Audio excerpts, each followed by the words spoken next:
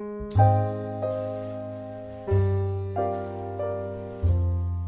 everybody, how's it going? I want to make a video for you on hypertrophy.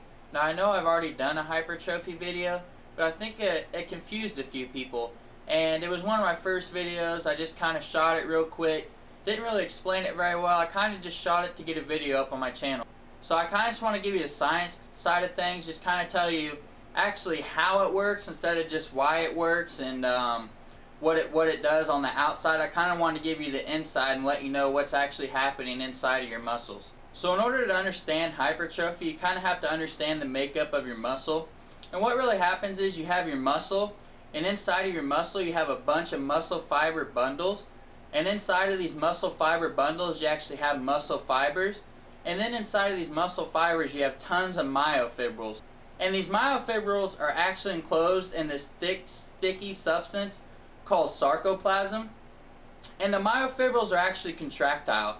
And what that means is whenever you're doing a lift and you're actually lifting up the weight and your muscles are contracting, that's the myofibrils that are doing that.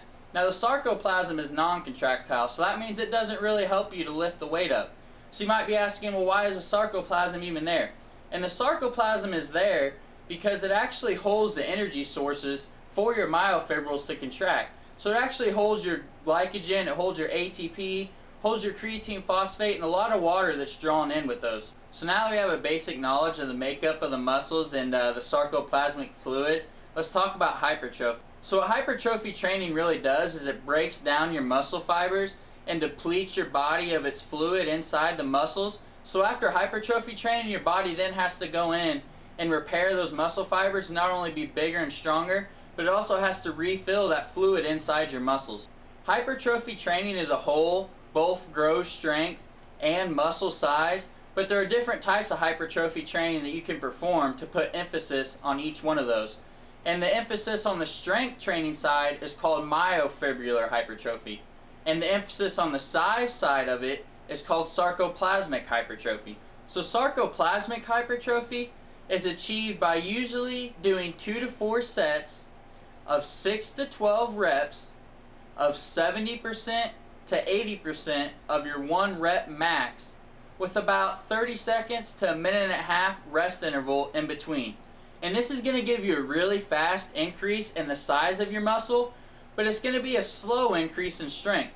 Now the fast increase in the size of the muscle comes from excess sarcoplasmic fluid, which holds your energy source for your muscles to contract, which, like I said, is your glycogen, your ATP, your creatine phosphate, and a lot of the water that gets drawn in with those. And the reason that your muscle grows in size so much from sarcoplasmic training is because your body likes to use ATP as its main energy source for muscle contraction. Now when ATP is used as an energy source, it actually has to drop a phosphate molecule, so it's then ADP. That's where the creatine phosphate comes in, turns that ADP back into ATP. But by training with high reps and low rest intervals, you're not giving your body enough time to recycle that ADP back into ATP, and this makes your body resort to its glycogen storages for energy. So over time, your body adapts to this, and it says, hey, we have to put more glycogen into the muscles in order to energize his workouts. So that's why you get so much bigger, is because that glycogen is getting drawn into your muscle because your body is adapting to your hardcore intense workouts, and it's actually putting more energy into your muscles. Now the average man holds about 350 to 500 grams of glycogen throughout his whole entire muscle, throughout his body. Now a man who does sarcoplasmic hypertrophy training can actually double that to almost 1,000 grams. And each gram of glycogen brought into your muscle brings 3 grams of water in with it. So adding 500 grams of glycogen into your muscle can actually make it look like you added 4.5 pounds of solid muscle mass, when in reality, all you really added was energy and water into your muscles. Now you might be saying, well, if this is the case, why am I getting stronger? Well, doing sarcoplasmic hypertrophy training is mostly going to work on size, but as long as you're using the principle of progressive overload, you're still going to be tearing up your muscle fibers and gaining strength. Now let's look at myofibrillar hypertrophy training. Myofibrillar hypertrophy is achieved through performing usually 4 to 8 sets of 1 to 5 reps of 85% to 95% of your 1 rep max with about a 2 to 4 minute rest interval in between.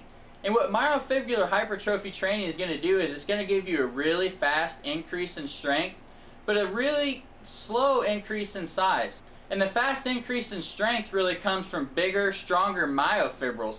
And this happens because whenever you're moving really heavy loads at low rep ranges, you're really tearing up your muscle fibers. So after workout, your body has to go in and it has to rebuild those muscle fibers. But whenever it rebuilds it, it builds them bigger and stronger, so it'll be able to withhold that weight better the next time around. And the size gains are slow in this because you're not really just increasing the fluid inside your muscle, you're actually increasing the size and the density of the actual muscle fibers.